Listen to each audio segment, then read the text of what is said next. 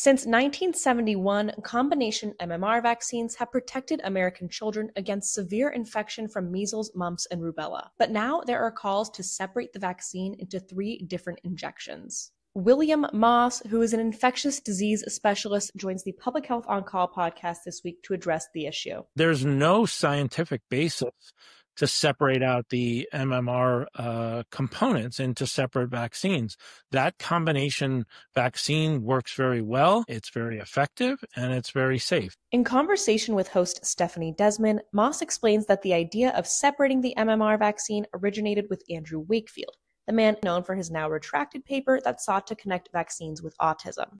Moss explains why the resurgence of calls to split the vaccine are particularly concerning. I fear that this attack on vaccines, and again, specifically perhaps the MMR vaccine, is going to get worse before it gets better. And it just comes at a very unfortunate, tragic time here in the United States, where we have more measles cases this year than we've had since 1992.